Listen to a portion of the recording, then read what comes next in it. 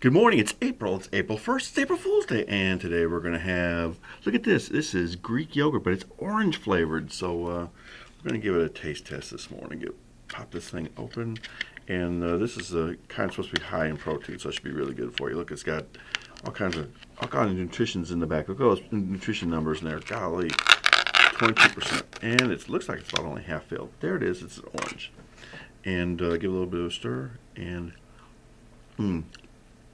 it tastes like an orange dreamsicle. So what's the best thing that in the summertime that you like with oranges is covered with stuff. And we got some black and white granola. I'm going to mix that. Ooh, look at that. Now look at that. Ooh, there you go. Now I'll give it a little bit of a stir. And